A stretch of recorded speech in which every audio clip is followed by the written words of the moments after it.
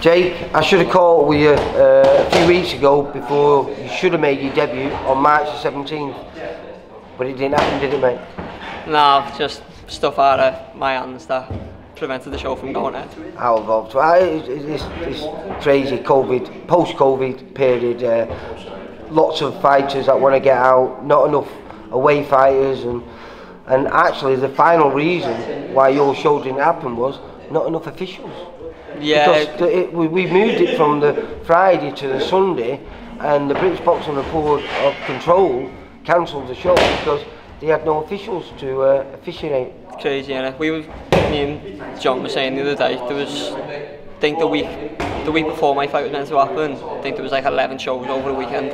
It's just crazy. It's a bit similar to next month when we have got to reschedule the date, but because they cancelled that show for us, they're not allowing any more shows to go on in October.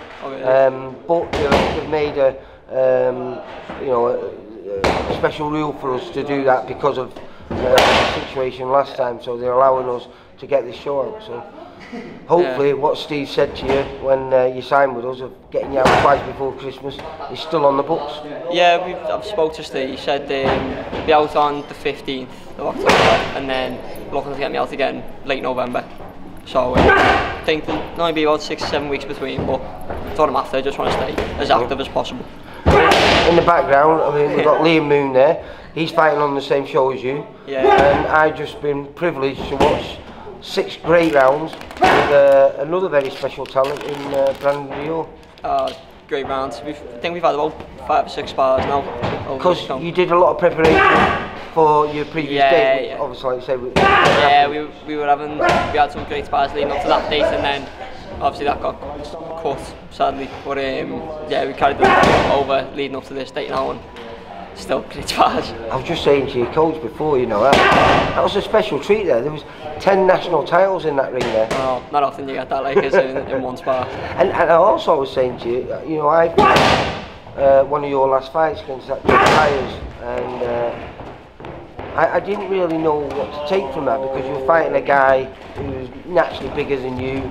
You said it wasn't your weight. You went in at 60 kilos short. Yeah, it was always too big. He's 6'1". It was never going to be an easy fight. But what I seen in that fight was this big heart of yours and this will to win.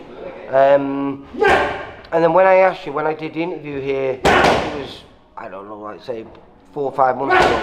I was asking you, what's your style like? You know, are you a nice boxer? Are you a fighter? And you said a bit of both.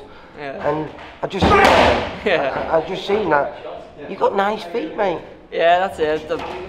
With me being like a bit smaller for the weight, most of the times I've had to adapt to fighting people who are bigger, but then at the same time fighting people who are around my size. So I've had to adapt to be able to get in, rough them up a bit, like do the ugly work, or like you've seen then. But you don't nice. Southpaws are sometimes I find as effective as they can be, sometimes a little bit negative and switches me off a little bit. That was thoroughly enjoyable. You were certainly not negative as a southpaw.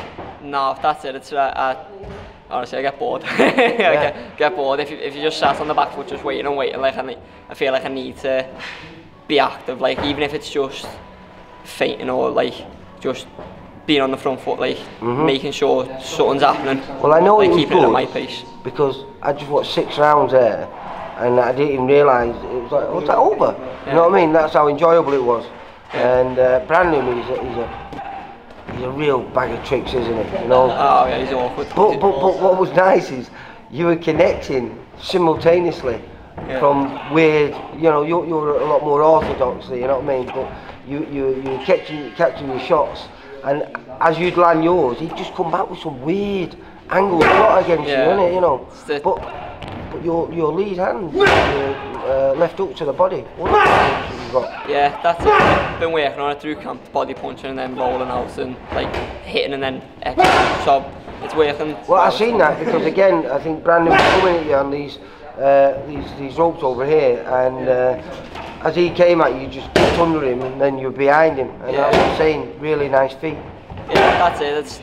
again, that's stuff we've been working on through camp at the start. It's been coming off. Like, I felt I was gutted when the show got cancelled last time because I thought I peaked right to the top. I was raving to go, and now just getting itchy knuckles now, just waiting for the 15th. I've been in loads of good things, like you say. That was the first time I had a chance to watch you spar. But I go to all the gyms and your name keeps cropping up now. Yeah. People say, "Oh, I've trained with him." Was it Ethan Brown? Yeah. Ethan used to.